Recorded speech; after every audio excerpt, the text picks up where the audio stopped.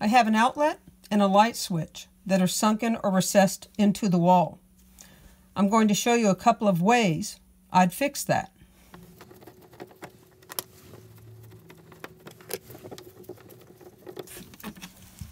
Before you work on an outlet or a light switch or a light, you want to make sure the power's off. I've turned off the breaker, and now to make sure that I have no power coming to the outlet or light switch, I'm going to check it with some testers.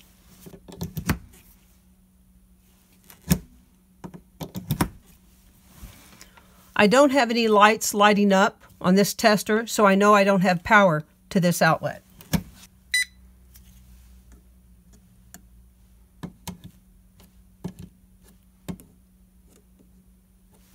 Now I know I don't have power coming to either the outlet or the light switch. In my case, I'm working on an electrical box that's called an old work electrical box. When you put the box in, the tangs or tabs of this electrical box sit up flush against the sheetrock. When you put an old work electrical box into a wall, after you cut the sheetrock and put that box into the wall, you screw these screws in. As you're screwing these screws in, a little flag or tab comes up that secures the box to the sheetrock on the back. This is a new work box.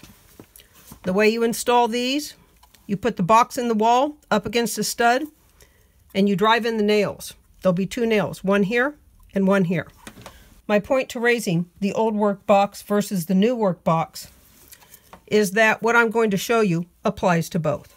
Now I'm going to loosen these screws on the light switch and the outlet. These are spacers or shims that are used to bring out recessed outlets and light switches. Each shim is an 1/8 inch thick. If you need more than an 1/8 of an inch, you bend them and stack them on each other. You can cut them or just tear them off. I need to bring out the light switch and outlet about 1/8 of an inch, so I'm going to use only one spacer. There's an opening on one side of the spacer. You put that opening over the screw and push the spacer on. You can remove the screw to put the spacers on, but you don't need to.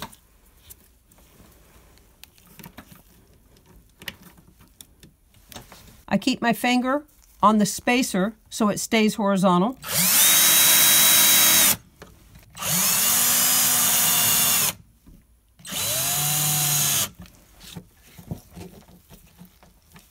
You can also use popsicle sticks to bring out recessed outlets and light switches. These popsicle sticks are a 1/16 inch thick. Center the popsicle stick.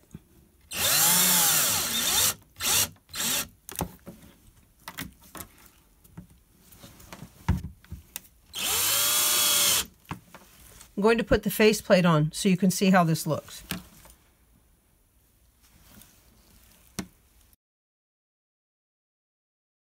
I'm going to remove the popsicle sticks now from the outlet and show you a couple of other items you can use to bring out a recessed outlet or light switch. And most of these items I'll show you, you have around the house. If you use a popsicle stick and you want to drill a hole through it, to put the screw through it, use a drill bit that's 5/32. I also wanted to add you can use a paint stick just like you would a popsicle stick with a hole in it or not.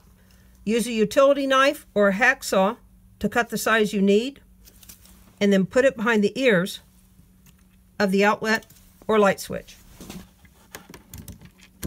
The other things I'll show you that you can use require you to bring the screws all the way out so you can get something behind them. You can use styrofoam from a styrofoam cut. I cut a piece out of it. I cut the strip into little squares and used an ice pick to make a hole.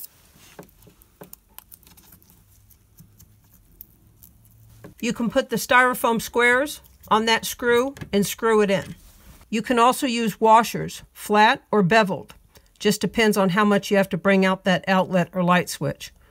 These are washers that go on shower valves, hose bibs, and shutoff valves. Pull the screw out, put the washer on, and screw in the screw. Put as many washers as you need on to bring out the outlet or light switch. You can also use different sorts of tubing. This is clear vinyl tubing, inside diameter 3/8, outside diameter 1/4 of an inch. I use side cutters or scissors to cut the tubing. You just cut it to whatever size you need. Put the tubing on the screw and screw the screw in. That tubing will hold that outlet or light switch out for you. You can also use washers as spacers. 1/4 inch is a good size. You stack them, put them behind the screw, and screw the screw in. You can use nuts as spacers.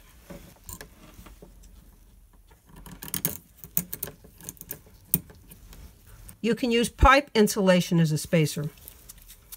Put a hole in it with an ice pick. Use some scissors to cut that piece off. Then you put the pipe insulation on the back of the screw and screw it in. Keep in mind that this pipe insulation will compress, so you just keep adding pieces as you need to. You can use cardboard to make spacers, but you have to keep in mind this type of cardboard compresses easily. You want cardboard that's fairly firm, that's not going to compress as much. This is a piece of cardboard from a cereal box. This is the best type of cardboard to use when you're shimming a door hinge or making a spacer for something like this, like an electrical outlet, because it doesn't compress. You take the cardboard and you just fold it.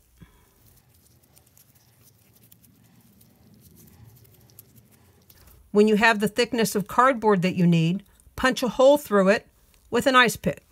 Do that on a firm surface so you don't hurt yourself. Push the ice pick through to widen the hole so you can get that screw on.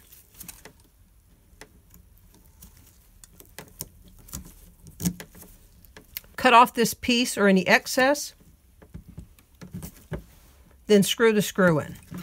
If you lose these little keepers that go on the screws for your outlets and light switches, cut a little piece of this cardboard, punch a hole in it, just as I showed you with an ice pick or something larger, so that it fits around this screw tightly, and it'll do the same thing for you that this keeper will. I'd also use copper wire to bring out a recessed outlet or light switch. Here's how I made that loop. Needle nose pliers, and just wrap that wire around those needle nose, however many times you need.